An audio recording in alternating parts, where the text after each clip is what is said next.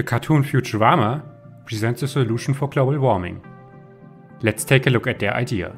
Ever since 2063, we simply drop a giant ice cube into the ocean every now and then. They take ice from Halley's Comet, which also exists in our universe, and bring it down to Earth.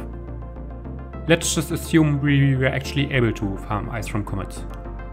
How much would we need? To answer this, we have to take a look at the energy imbalance of Earth.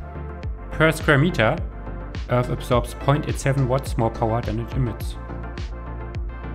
This means the total imbalance is 450 terawatts.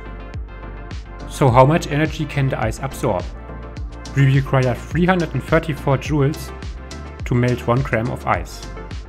Then we are still left with cold water, which will heat up. Let's assume it heats up to the average temperature of Earth, which is 14 degrees Celsius.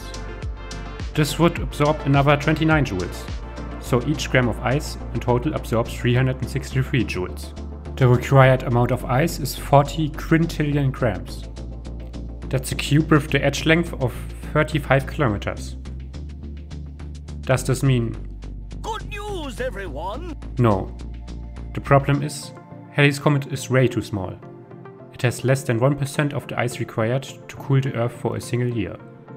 Also, there is another problem. Comets contain CO2.